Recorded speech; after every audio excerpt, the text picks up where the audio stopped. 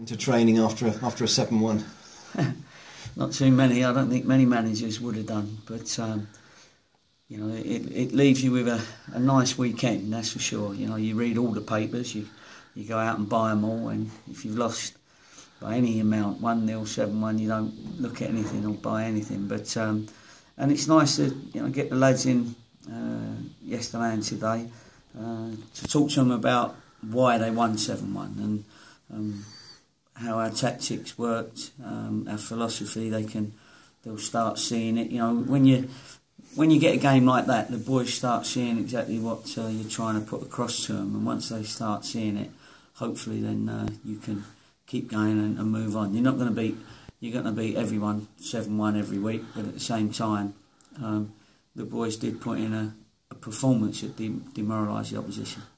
You can have 3 or 4 of those in a season. Perhaps the important thing is, though, to get the narrow wins that accumulate the points.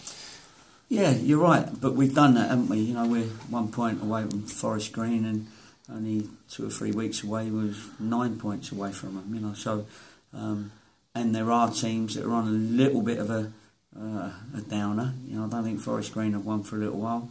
Wrexham haven't won in a couple. You know, these are teams that are going to be competition to you, and we seem to be able to bounce back pretty quickly from a defeat. And against the teams that are pretty much at the top, we've done all right against. We've just had a couple of blips by the odd goal against Altrincham and Macclesfield, who are both in the lower ends of the table. So that's something we have to look at. But no, we've come in very, very bright, very positive, and we look forward to Tuesday's game.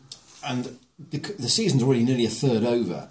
Was Saturday to some degree about the fact that you've got quite a small group, really, and there has been a consistency of selection?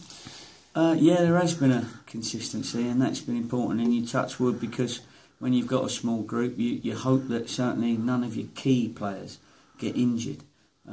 We've had Harry Pearl suspended for a game. We've had George McClellan suspended for the 3 games for his sending off. So, but we haven't had that major injury that's put somebody out for any length of time. So, Downsy had a slight problem, and he was 60-40 whether he could play or not. But he wasn't really. He was always 90-10 because he was going to play whatever happened. And as it turned out, the physio got him sorted out nice and quickly. And with Downsy's mentality, he played and was one of our top players. So, touch wood, clean bill of health for Tuesday? Yeah, we've definitely got a clean bill of health for Tuesday, and you know, we've got the 3 boys come off the bench. I always use my bench if I can, and they all played a part and made a difference. So I've got 14, still 15 with Rowie who didn't come on, 15 to choose from as a selection headache, because at the moment they're all desperate to play. Really a headache after a 7-1? I mean, can you change it after that? Well, you know, listen, you always tell the players it's a headache to make them feel that you're thinking about them. But I have changed it after a win. Sometimes you do, because when you're playing Saturday, Tuesday, and there's not a lot between the whole squad, then yeah, you can change it. And I'm certainly not going to put my team out there just yet anyway. So no, there's still a couple that got a bit of a chance. So Tranmere to Halifax, that was a midweek without a game. You now go into a sequence of 5 games in 15 days, of which that was the first one. You couldn't have started a run like that, a busy run with Gateshead away, Bromley away in there, with a better result than that. No, it was a fine time, a good time to get a good result against the team, with all due respect, that everyone was expecting you to get a result against, and that's where that sort of pressure comes, and the boys have come through that pressure.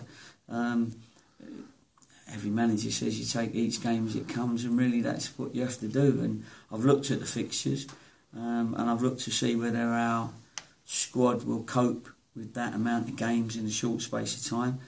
But then you've got, I think, November and December, where there's only 4 league games, but you then get into the FA Cups and you start getting into the FA trophies, and we're going to be one of the favourites for the FA Trophy, so people will expect us to stay in that. and the board have demanded that we get a big game in the FA Cup. So I don't think they mind, and they probably even want to run in the Gloucester Cup. I don't know, but anyway, every game we go into, we've got to try and win anyway. So you say you've looked at the squad and will it cope? Does that mean you might be asking for an extra resource or two? Well, you never get a better opportunity than after a 7-1 win. So I've certainly set a bit of time aside to have a chat with the board and let them know what I think we might need and whether we can bring it in. And if they say no, then there'll be no bad adverse publicity. I won't be spitting my dummy out. And if they say yes, then great. It's because we've got the budget to do it. I think with everything, the board have to, they're obviously very pleased with the results, but they've always got to look at the attendance at games, and you can't keep bringing players in if your attendance isn't really going up. And you're hoping that at some point we will be able to, drag another 500 people off the streets, and then we could get ourselves a real strong squad from now till the end of the season. Now, how we get them 500 people in, I don't know. We're second in the league. We've only lost one at home. We're scoring goals. We're one of the top goal scorers. We're one of the teams that have let in the least. So it's not as though we've not done our part. Whenever I talk about people that are not supporting us, you have to talk about the people that are. And we've had good support from our 2 whatever it is, probably 1,700 or so home fans, and certainly fans that go away. And they've done us proud and done us credit. So, if they can handcuff themselves to somebody else and drag them to the next few games, then I might be able to bring in reinforcements. I know you highlighted Halifax's potential defensive weaknesses before the weekend, which has proved to be right.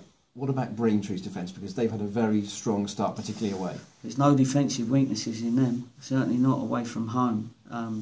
And they've got a super away record. And they're strong. They're a good team. They're on the back of coming up. They're confident. They seem to travel well. I mean, Braintree's right over the east side of England, and they have to keep travelling all the time. So they've done that well. Credit to them. I don't know how they get off work. Some of them must still work. I don't know. They're not full time, are they? No. I don't think so. Anyway, but they're certainly performing like a full time team, and they'll see going into the playoffs, or moving into the playoffs, which they would if they beat us, as a major part of their history, let alone their season. But 2 players called Marks and Sparks, does that indicate quality? Oh dear. That's advertising there. You're not allowed to do that on the BBC. Yeah, and supermarket chains are available. Yeah, and all the other quality chains that are around. Yeah, clever. Danny Conway, new manager at this level, come up from Concord Rangers, would not be a man who'd be known at this level, but he seems to have adapted and pulled together a squad that's got a real unity about it. I suppose you have to when you're in. It's not a little village out in Essex. It's quite. I used to travel that way when I was going to Ipswich games, and I spent a bit of time in Colchester and etc. when I lived in Newmarket. So Braintree were in the same division as I was in when I was the Newmarket Town player manager for a little while, and so they've done fantastic. And for a small club that started with small beginnings, they've done magnificent to get where they are, and they will see themselves now as very, very close to a Football League club, and I'm sure they'll be putting every energy they can while they're up there to do that. So your message to the supporters who come on Tuesday night would be, hey, look at the table, they're decent. No, they are decent, and listen, the proper supporters, the football supporters, they understand, they know, they want their side to win, but you're just not going to win every game, every week. And if we get a good result against Braintree, it's because we've not rested on our laurels. We've not sort of sat back and said, well, these are just a part-time team sort of thing, because we know those teams, when they get their tails up, can be dangerous. dangerous being the operative word. They've got 3 or 4 dangerous players. Now I'm not sort of setting us up for a defeat. All I'm saying is I want to keep the lads' feet on the ground, because you only get results like we've had over the weeks by them believing in themselves, but by them putting in the work rate and respecting the opposition, and that's what we'll do. Is the carrot of top spot gonna drive that a bit more, because you can go top with Forest Green not playing till Wednesday? I know. Yeah, I think so. I don't think we'll be in here saying, "Look, come on, we're going to be top," because it's a bit early. You want to do that in March, sort of thing, but it's a bit early to drag them to the top. You got to say, we've got to keep picking up the points as we are. We've got to keep having runs of victories if we can. And we've got to try and... The first thing is you've got to stabilise a playoff place while you're competing for that top place. And then once teams start dropping away over the months, then come Christmas time, you want to be there or thereabouts, that's for sure, so that you're then competing with the top 5 or 6 clubs, knowing that whatever happens, you're going to be in the playoffs, unless you have a disaster. But then at least you're fighting for that top spot. Now, if we get there Tuesday, all well and good, it's because we've got 3 points for a win, and that's what we're really aiming for. A lot of the first 10 games of the season, there was a wait and see until 10 games is up. But since then, the message from you has been a lot about top spot and promotion. Is that something that you're not afraid to talk about? Because no, I'm never afraid to talk about it, because if you've got a team that brief is to win the league, then you can't cover it up in any way. You can't sort of say, well, this is our first year, we'll consolidate, because that's not the brief. The brief is the club's got to go up, and we've got to do all we can to do that.